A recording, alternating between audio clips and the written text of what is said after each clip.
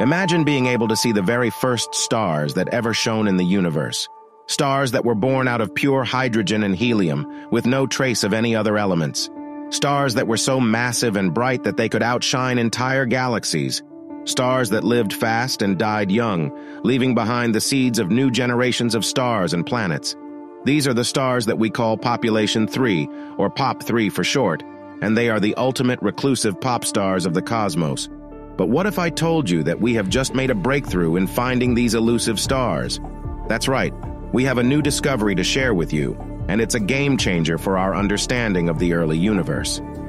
In this video, we will explore the amazing story of POP3 stars, from their birth in the dark ages of the universe to their detection with the most powerful telescope ever built, the James Webb Space Telescope. We will also learn about their role in shaping the evolution of galaxies and life as we know it. How did they form? How did they die? How did they change the universe forever? And how did we finally find them? These are some of the questions that we will answer in this video. So buckle up and get ready for a journey to the dawn of time, where the first stars await us. To understand POP3 stars, we need to go back to the very beginning of the universe, about 13.8 billion years ago. That's a mind-blowing amount of time, and for most of it, there was nothing but darkness in the universe. But how did this darkness end? And how did the first stars come to be? According to our theories, the universe started with a huge explosion called the Big Bang, and then it grew bigger and colder very fast. For a long time, the universe was like a thick fog of tiny particles that bounced off each other all the time. This fog was so dense that light could not travel very far. This is why we call this period the cosmic dark ages.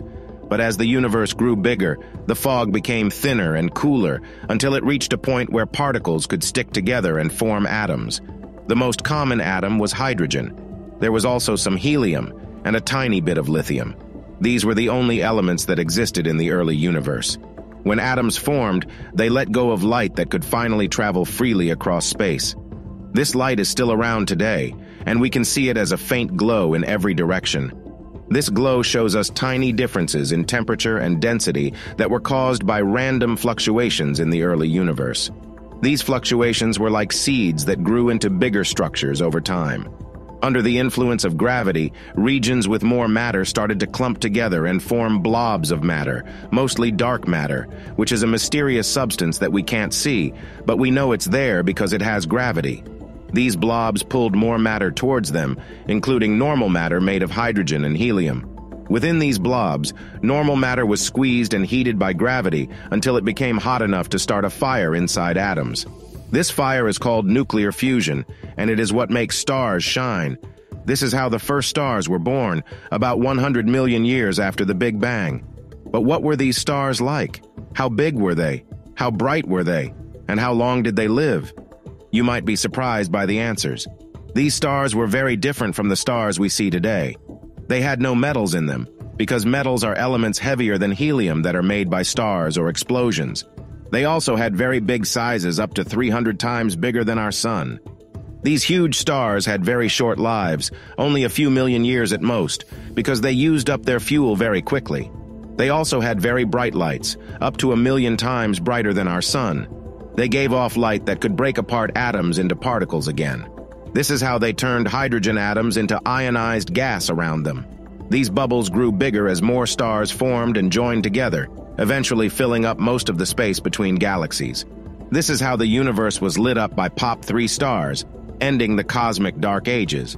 So now we have an idea of how the POP3 stars formed and what they did to the universe. But how can we find them today? And what can they tell us about our origins? That's what we will explore in the next sections. One of the most distant galaxies ever observed is called GNZ 11. It is located about 13.4 billion light-years away from us, which means that we see it as it was when the universe was only 400 million years old, or about 3% of its current age. This galaxy is very small compared to modern galaxies like our Milky Way. It has a diameter of only about 3,000 light-years and a mass of only about 1 billion times that of our Sun. It also has a very low metallicity, only about 1% that of our Sun. But what makes this galaxy special is that it is one of the best candidates for hosting POP3 stars. This is because it has a very high star formation rate, about 20 times higher than our Milky Way today. It also has a very high ultraviolet luminosity, which indicates that it contains very hot and massive stars. And it has a very low oxygen abundance, which suggests that it has not been enriched by many supernova explosions yet. How did this galaxy form so early in the universe? The most likely scenario is that it was the result of a merger of several smaller galaxies that formed in the same dark matter halo.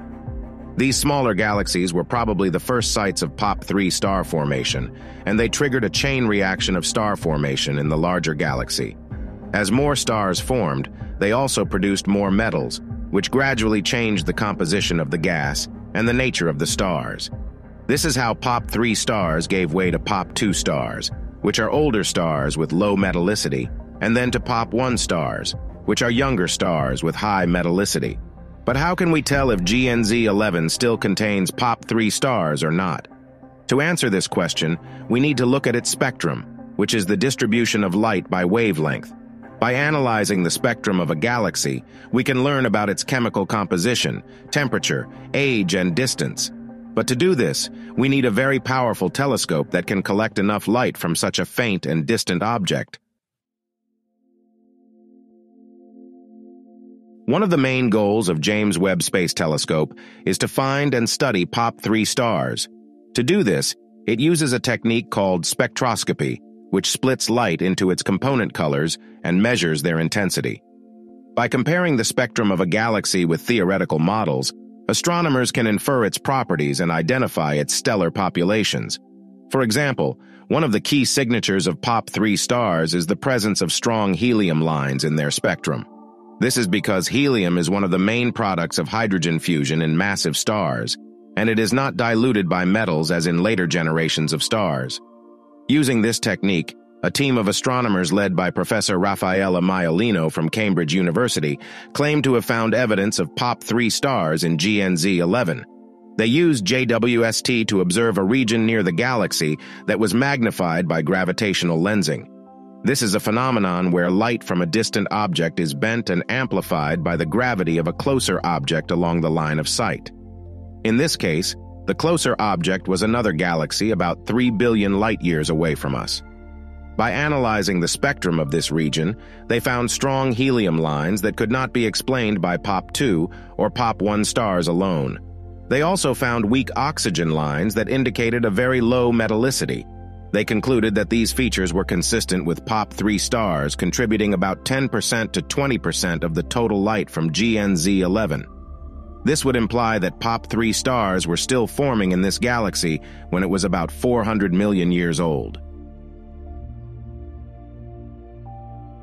If confirmed by further observations, this discovery would be a major breakthrough in our understanding of the first stars in the universe. It would also open up new possibilities for studying their properties and their impact on their surroundings. For example, we could learn more about how they influence the reionization process, how they enriched their host galaxies with metals, how they produced gravitational waves when they collapsed into black holes, and how they seeded future generations of stars and planets. But finding POP3 stars is not easy.